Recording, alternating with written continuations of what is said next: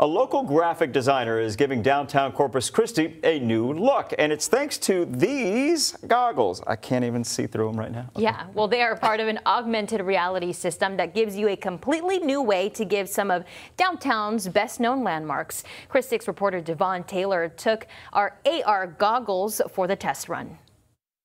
There's so many wonderful things to see around the city of Corpus Christi. One of those behind me is this beautiful mural. But now, thanks to a collaboration between the AR Maps and Snapchat, this mural turns to this.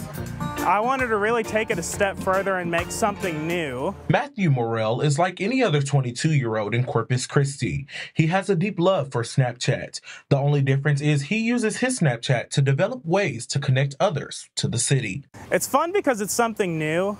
It's something that people have never really seen before, and it adds an entire new layer to what we see around the world today. This is the first augmented reality view of the downtown infrastructure.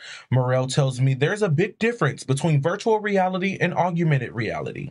In virtual reality, you're completely surrounded by a virtual world. However, in augmented reality, the virtual world is mixed with the real world. According to Snapchat, last year more than 300 million people used the social media platform daily.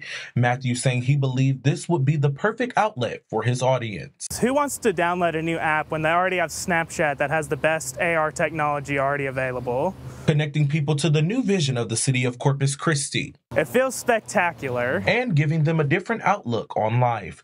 Devon Taylor, Chris 6 News. So there are 7 total of these augmented reality sites around Corpus Christi. You can actually read through that? No, okay, no. You did well, for sure. Listen, if you want to take the tour, we've got a full list. It's on our website, christv.com. And by the way, it is free.